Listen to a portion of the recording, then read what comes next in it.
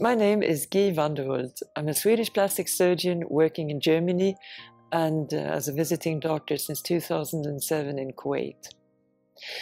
A lot of questions I get is about breast implants. Are they safe and how long can they stay?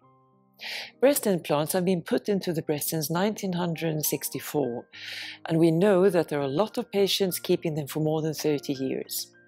If they are a lifetime, we don't know yet, because the generation we put in today has only been in there for 30 years, so they should last minimum 30 years, maybe lifetime. We know that there is no increased risk of breast carcinoma with breast implants.